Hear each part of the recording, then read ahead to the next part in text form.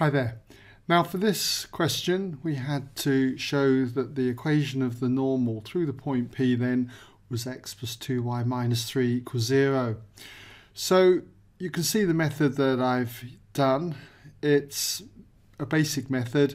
We have the equation of the curve C, y equals 3x squared minus 4x plus 2. We differentiate it to find the gradient of the tangent at any point x on the curve.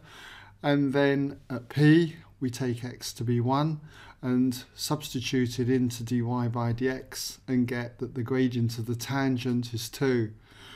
We're after the gradient of the normal, which is perpendicular to the gradient of the tangent. So we just use the perpendicular gradient rule to get that gradient of the normal. In other words, turn the fraction 2 over 1 upside down and negate it. So we've got the gradient. Now we're in the position to get the equation of the normal L1 at the point P with coordinates 1, 1.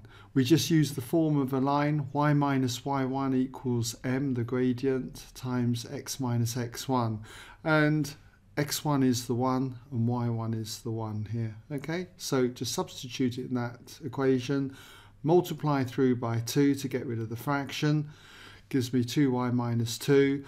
And then you're left with minus 1 times all of the bracket, giving you minus x plus 1. And just simply rearrange it to give you your answer. Okay?